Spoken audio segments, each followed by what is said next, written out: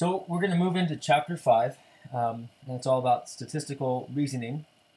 And really, this is a great chapter. It really kind of shows the practicality of math and how we go about running numbers and really statistics. Everyone should really know at least a little bit about statistics because it's really how we develop policy and how lawmakers make laws. They base it on a lot of statistical data. But how do they get those numbers? How do they know that these surveys that they take, that they actually make to cause, to create certain policies work? Well, let's go ahead and just first start by talking about the fundamentals of statistics. So statistics is the science of collecting, organizing, and interpreting data. So what you're doing here is you're not guessing. This is actual science, and there's a lot of important data that is described in describing something. And basically, the stats are used to describe or summarize whatever you're trying to show.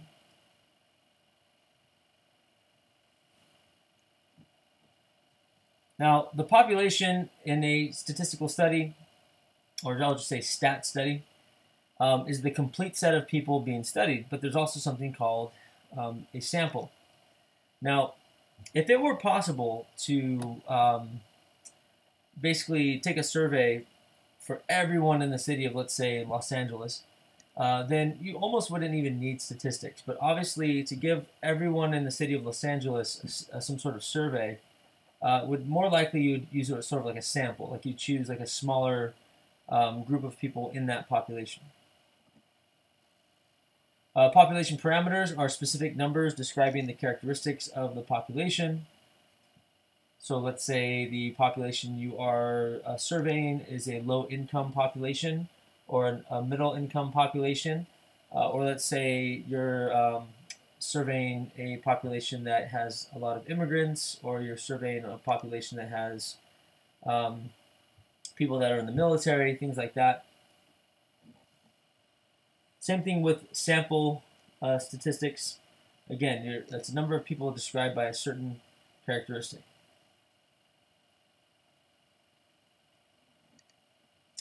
So let's take a look at an example here. I want to describe population, sample, population parameters, and sample statistics in this next example.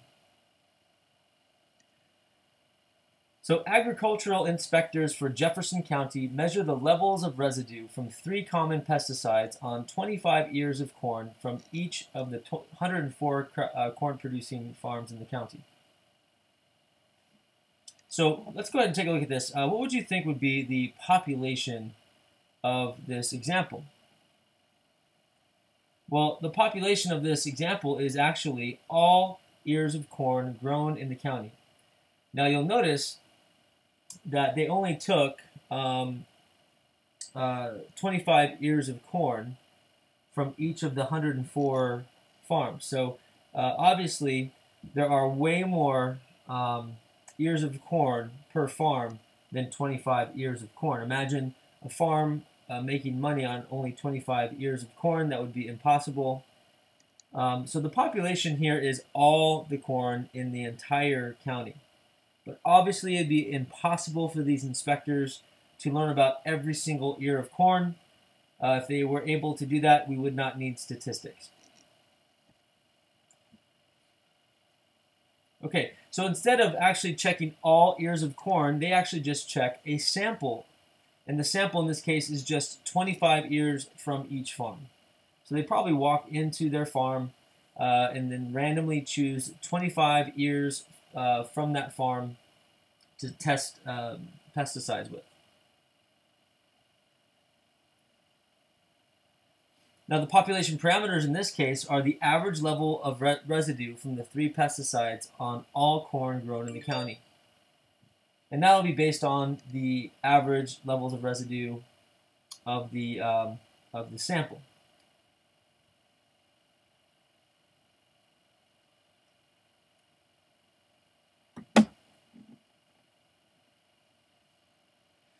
So again, Statistics is designed to take some certain characteristics of something that you're trying to describe, and you take a smaller sample of a giant population. Again, imagine you are trying to survey everyone in Los Angeles County.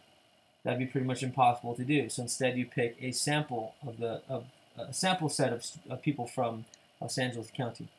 Now, obviously, you don't want to just pick a certain neighborhood in Los Angeles. You have very rich neighborhoods. You have very poor neighborhoods. You kind of want to get a good sample of people that are, rich, poor, and a lot of middle class, of course. But there are ways to properly choose your sample in order not to skew your results. But in order to do this, you must follow the basic steps of statistical studies. First of all, make sure you know clearly what is the goal of your study. Knowing the goal of your study is key. And not only just knowing the goal, but making sure your goal is specific and well defined. 2. Be sure to choose a representative sample from the population. Again, if I wanted to go around to every single house in Los Angeles County and ask them, who are you voting for? And I wanted to do that all by myself, I'd probably have to quit my job, and I would still not even, I think, live long enough to be able to do that. So instead, what I would do is I want to go ahead and ask certain people from certain neighborhoods and make sure I get a good representative sample from the whole of Los Angeles County. Rich neighborhoods, poor neighborhoods, and everything in between. Then you collect raw data from the sample and basically summarize this data by finding sample statistics of interest.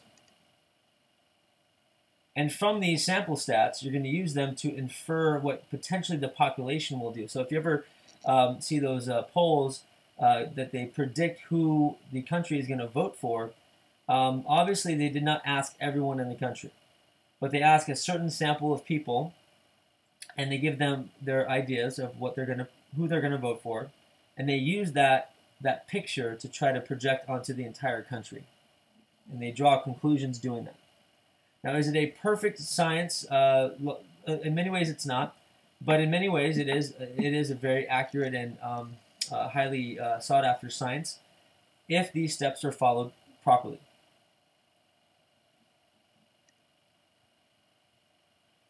And I really like this next slide. This slide here really shows the process of actually setting up the steps of a stat study. And you'll notice it's very circular. That you'll notice that once you start and you identify your goals, it becomes this circular process of defining your population. Then from that population you draw a sample. Then from that sample you collect raw data. And then from that raw data you make inferences about the population, and then you draw conclusions. And once you draw conclusions, you take your conclusions and you compare it to the population at large and decide whether or not that was an accurate study. And if not, then you do it again, and hopefully you get more and more accurate as you flow through the cycle multiple times. Now, if your goals are identified clearly to begin with, you literally can probably do this in one cycle. But let's take a look at another example. So each month, the U.S. Labor Department surveys 60,000 households to determine the characteristics of the U.S. workforce. One population parameter of interest is the U.S. unemployment rate, defined as the percentage of people who are unemployed among all those who are either employed or actively seeking employment. So let's go ahead and describe how the 5 basic steps of a stat study apply to this research. So again, what's the first goal? The first step, is to specifically define what is our goal of this research. And our goal of this research is to learn about the employment within the population. And when you learn about the employment, then you by default, you learn about the unemployment of all Americans who are either employed or actively seeking employment. Now, obviously, we cannot survey everyone in the United States. That would be millions and millions and millions of surveys. But instead, what the Labor Department does is they send out a task force, and they go ahead and survey 60,000 households. So instead of surveying millions of households, they survey 60,000. So now 60,000 is a pretty gigantic number to some, for some task force. So hopefully the task force is big enough. But definitely 60,000 households is much smaller than the entire country. So we can see that this is how statistics help us economically, because to hire and employ a task force that would ask everyone in the country about whether or not they're employed would be next to impossible, financially speaking. So that's step 2, finding a sample. Step 3, give them some sort of survey. And in the survey, ask questions. For example, ask their questions whether or not they are employed, maybe how they're employed, how long they've been employed for. And the responses from this smaller sample will constitute what is known as raw data for the research. And from this raw data, the Labor Department will make an estimate of the corresponding population parameters. Basically, from that raw data of the 60,000 households, they'll make some conclusions, or start to develop conclusions based on the entire country. So all this data is basically going to help us lead to step 5, where we will finally draw conclusions based on the population parameters and other information. And once again, once the study is done, they do some sort of internal testing to make sure that their survey was done properly, it was conducted properly, it wasn't, people weren't filling out the surveys under duress or with some sort of rushing way. Like, they basically were filling it out with honestly and with a clear mind. And then hopefully that the Labor Department can show that these conclusions are legitimate. And if not, then they just start the cycle over again and send the task force back out. And that doesn't mean that the first round was useless. It just means that they'll just refine more clearly what is their goal in the research.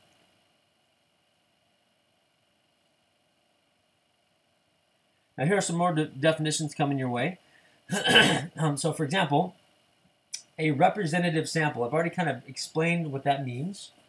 Now again, let's say we wanted to survey, who are you voting for? Well, what if we went out and we only surveyed very wealthy people? Well, very wealthy people tend to vote certain ways, and very poor people tend to vote certain ways. So if I were to go out and ask everyone in Los Angeles County, if I wanted to know who are they voting for, and I only spoke to very wealthy people, that would not be a representative sample of Los Angeles County, because obviously the wealthy people do not represent the poor people. And definitely neither the poor or wealthy represent the middle class. A representative sample is a sample that basically represents everyone. Has some rich folks, has some poor folks, has some middle class folks. And preferably the sample that you have is proportional to the population you're dealing with.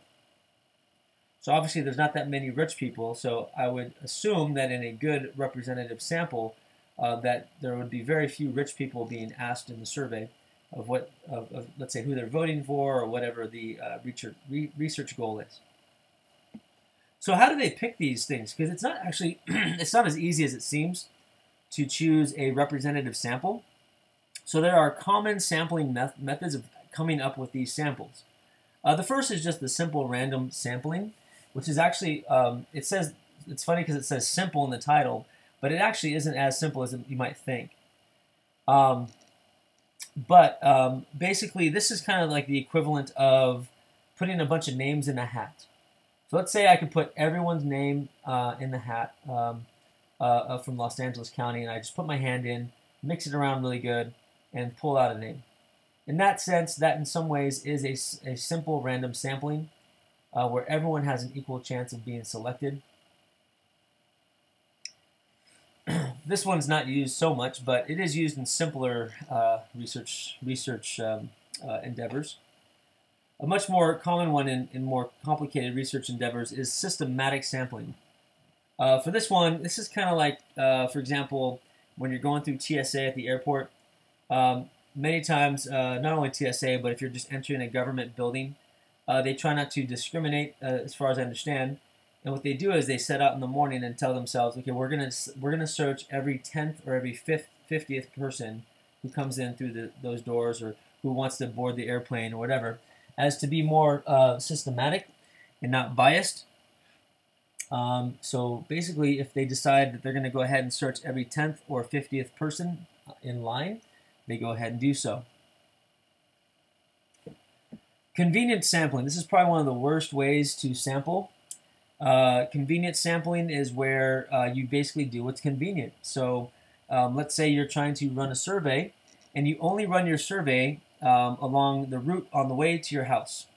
If you only run your survey because it's conveniently on the route on the way back to your house, that probably won't be very wise, because you won't get a true sample of the population. For example, this is a good example right here. Imagine that you wanted to do a survey, and you only ask the people that are in your classroom. Well, I mean, that might be an okay sample, but a better sample would be to go outside and maybe like talk to people that are happen to be walking by. That would probably give you a much better idea of what the population is thinking. Now, another type of sampling is known as stratified sampling. Stratified sampling is basically used when you look at certain subgroups within a population. So, for example, like earlier, I said that if you wanted to find out in general who's going to be voted for in the next election, and you wanted to ask everyone in Los Angeles County, you might want to go ahead and, of course, ask higher economic, socioeconomic people, low socioeconomic people, and also middle class. But then within your sampling, you can actually identify each subgroup, and that also is a very beneficial way of finding out who is voting for who. And I really like this example that you can find in the book. They actually show you different ways of actually finding, getting a sample together. For example, simple random sampling, if you have like a computer, in fact, your calculators, your fancy TI-84 calculators, those actually have a feature on them where you can actually do a true random sampling, and that every person or number or whatever what have you has an equal chance of being picked or selected. Systematic sampling is what I said earlier. Okay, how about every third person gets searched when they walk into government buildings? So 1, 2, 3, search. 1, 2, 3, search. 1, 2, 3, search. Convenient sampling, again, this is a little bit, I'd say not very accurate, because, again, this person only is surveying the guy that's walking his dog past her apartment window. So that, to me, is not a great way to sample, but in some ways it does have its uses. Obviously, that would be very economically efficient, right? Then stratified sampling is like looking at subgroups. So, for example, you look at men versus women, or rich versus poor, or older versus younger, things like that. Okay, so let's look at some different types of studies. So let's say we are conducting a survey of students in a dormitory. You choose your sample by knocking on the door of every 10th room. Which kind of sampling method is that? That's pretty easy, right? That one's going to be the systematic sample. To me, that's a pretty good way of conducting a survey.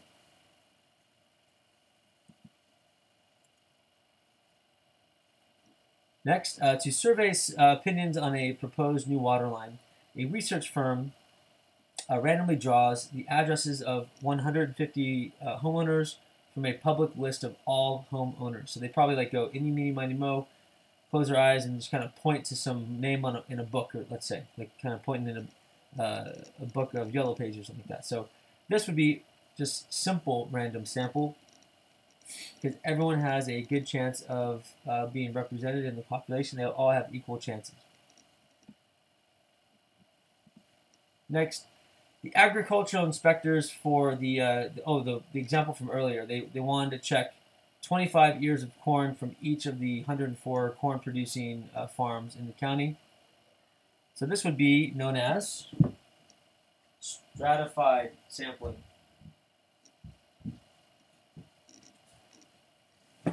Basically, they go ahead and stratify their sampling by checking a subgroup of corn from each of the farms.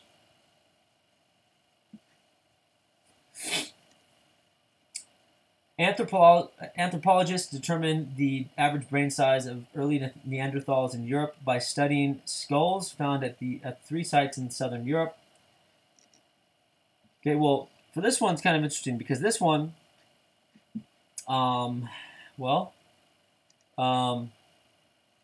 there's probably not very many of these, right? So they're probably going to take what they can get. And not only that, they're already anthropologists. So they're probably already digging up stuff, and they probably happen to come across some early Neanderthal skulls. So to me, this is actually a good example of convenience sampling.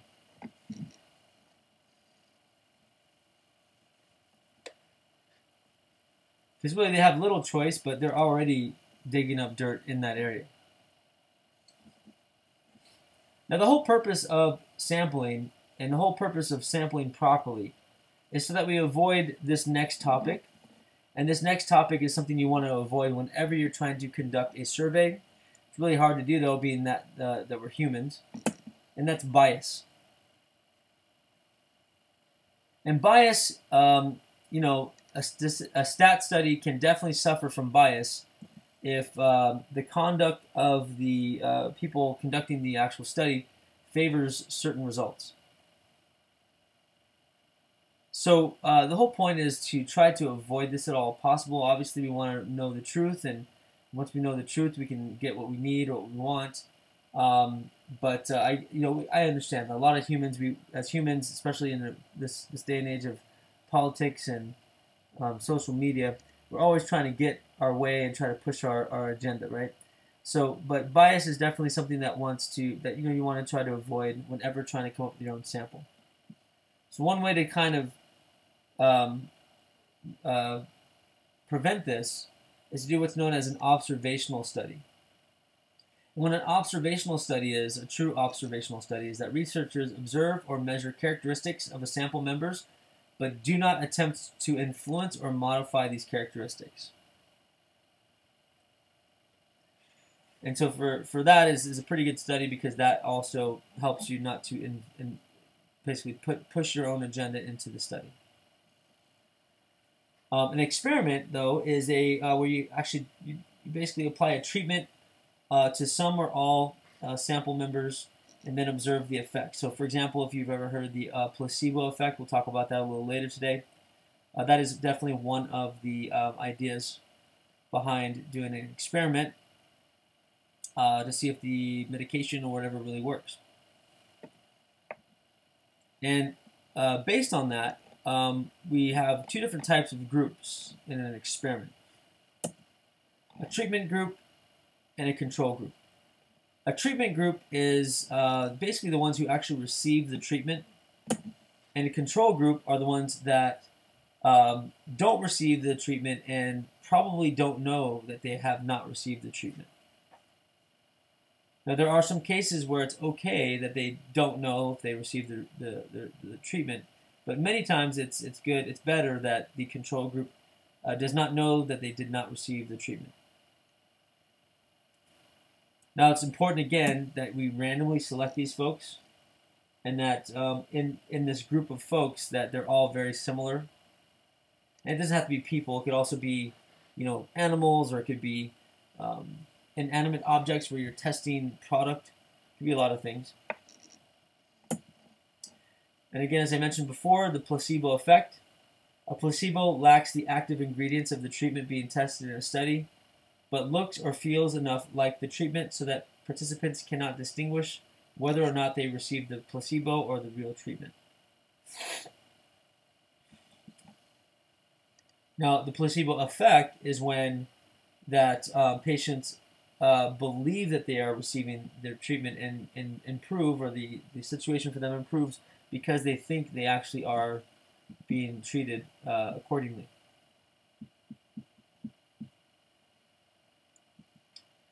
Blinding is a good method to conduct experiments. The point is that when you blind somebody, and what I mean by blind is not literally with their eyes or anything like that, it's just letting them know whether or not they actually are getting treated, is going to be, in a lot of ways, very beneficial. For example, there's a single blind experiment where the participants do not know whether or not they are members of the treatment group or the control group, but the experimenters do know. That's very important. So the participants do not know which group they're in, and the experimenters do know, and which is a good one. This is actually a really good experiment because the participants cannot push their bias into or it's going to be very hard for the participants to push their bias in the stat study. But where it could be a little bit dicey is the experimenters do know who's in the control group and who's in the treatment group. So that actually might cause the experimenters to potentially push their bias a little bit, but hopefully they are conducting an honest experiment.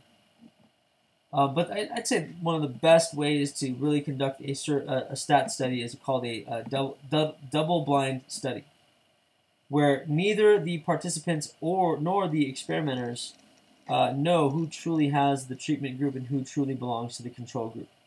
When neither party knows, then the results of the experiment could, in a lot of ways, be more fruitful and potentially more truthful.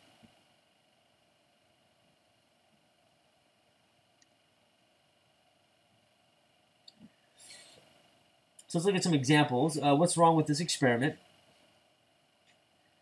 For each of these experiments, let's go ahead and identify problems and explain how we can avoid the problems. So for example, a chiropractor performs adjustments on 25 patients with back pain. Afterward, 18 of the patients say they feel better. He concludes that the adjustments are an effective treatment. So again, he performs 25 adjustments. Afterward, 18 of the patients say they feel better. Okay. Well, the 25 patients who received adjustments represent what's called a treatment group.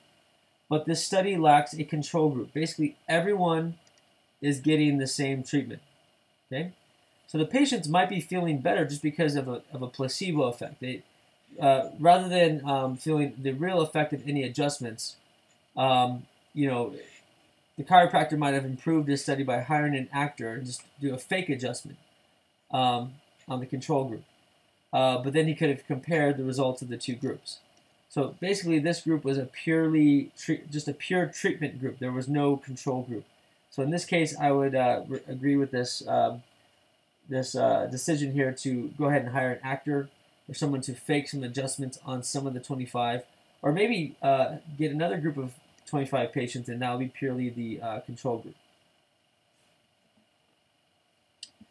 All right, next, a new drug for a type of attention deficit disorder is supposed to make the affected children less disruptive.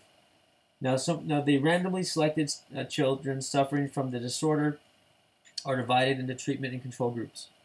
Those in the control group receive a placebo that looks just like the real drug. The experiment is single blind, which means that the experimenters know who they should give the drugs to and who they should give the placebo to. And experimenters, they also interview the children one-on-one to decide whether they become more polite and less disruptive.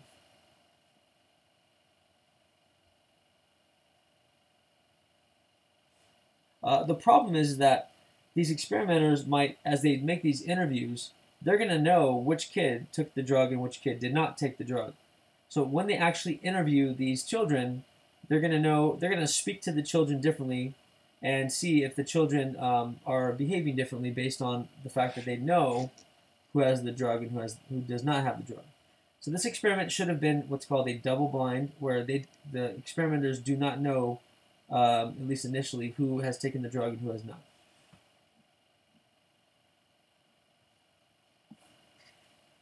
Now, there are different types of stat studies. Another stat study is known as a retrospective study or case control study.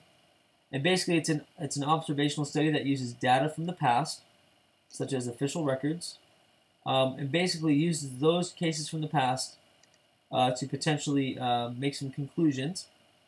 It divides into a group of cases who engaged in the behavior under the study and a group of controls who did not. And that's literally what the word means, retrospective. We're looking back on past cases.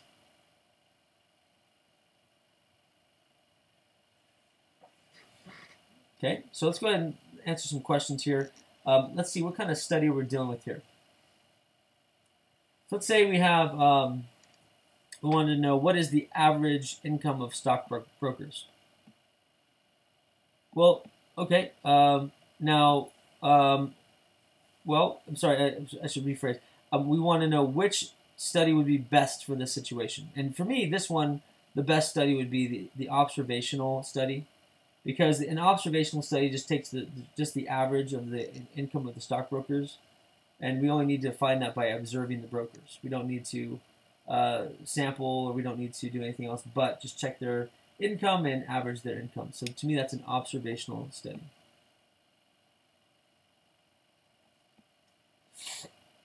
Next, do seatbelts save lives? How can we prove that? Well, it would obviously be unethical to tell people, hey, don't wear your seatbelts and see what happens. We definitely don't want to do that.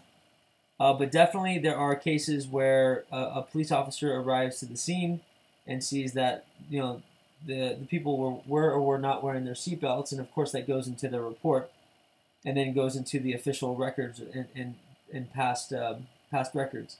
So to me, this would be a good case to use a retrospective study.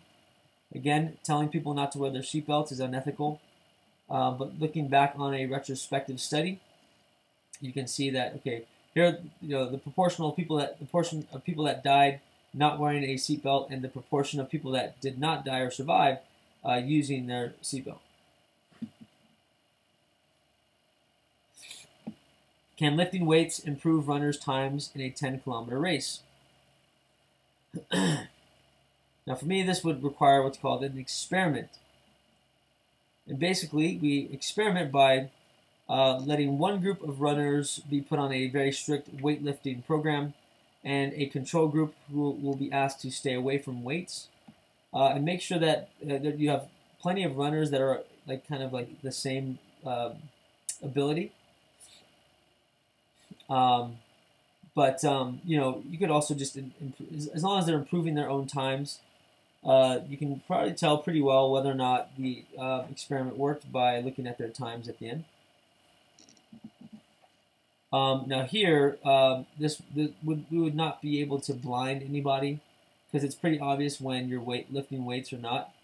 So unfortunately, a single or double blind experiment could not happen.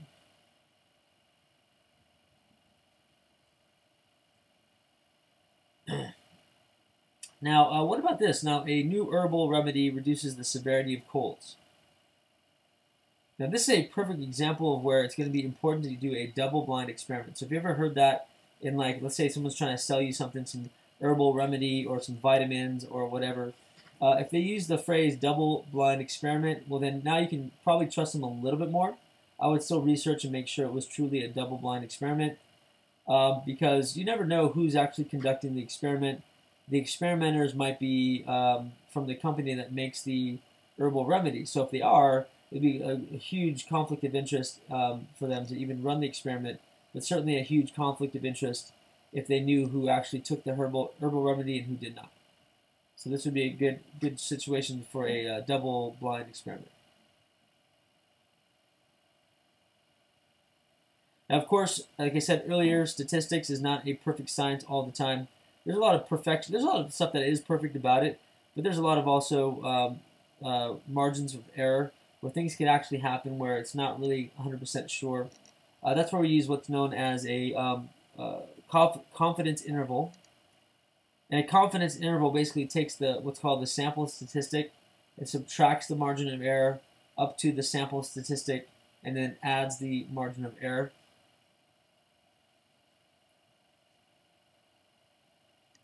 So as we take a look at this, let's go ahead and look at an example, and let's go ahead and find out the margin of error.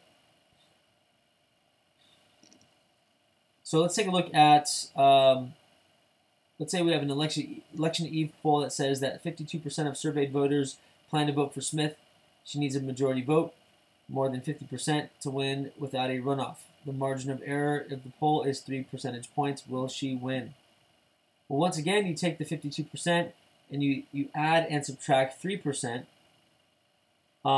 Let's say that we could be 95% confident that the actual percentage between her will vote between 49% and 55%. This particular case, there's a good chance she'll win. 49% is pretty close to the 50% that she needs, more than 50%. But because it does dip down below 50%, it's just too close to call. There's really no way to be sure, even if you're 95% confident. And this concludes our lesson for 5A on stats. I'll be going more in depth with these and discussing these more with 5B next class. But if you have any questions, again, please email me or chat me, and I'll try to get to you as soon as I can. Thanks.